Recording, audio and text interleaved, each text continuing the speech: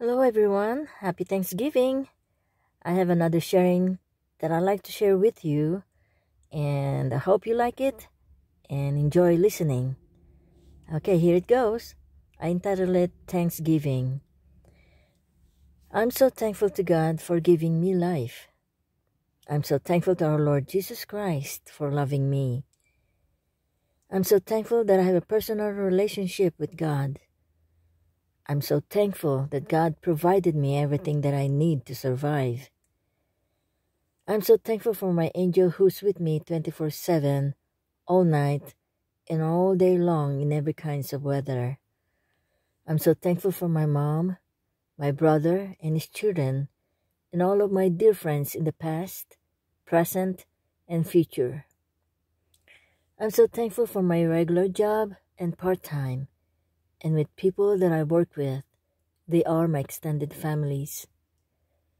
So thankful for all God's creation, the universe, and all living things here on earth. I'm so thankful to all the branches of military and their families for all their sacrifices for our freedom. I'm so thankful for all the frontliners, volunteers working tirelessly, caring for our communities that have been affected by this pandemic. They're risking their lives to save lives. They are our heroes. I can go on, but these are just a few of many reasons why I'm so thankful each day I wake up in the morning and face the world in a brighter perspective. Never give up, never lose hope, for God is always with us. By Juliet R.S. Martin.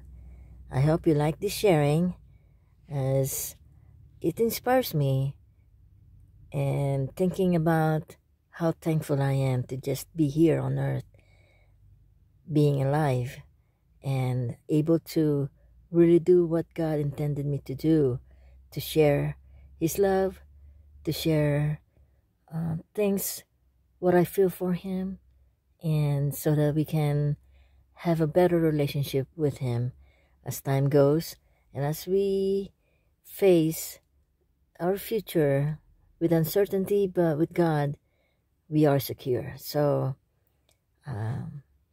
keep on watching and wait for my next sharing, and don't forget to subscribe on my YouTube channel under Juliet Martin.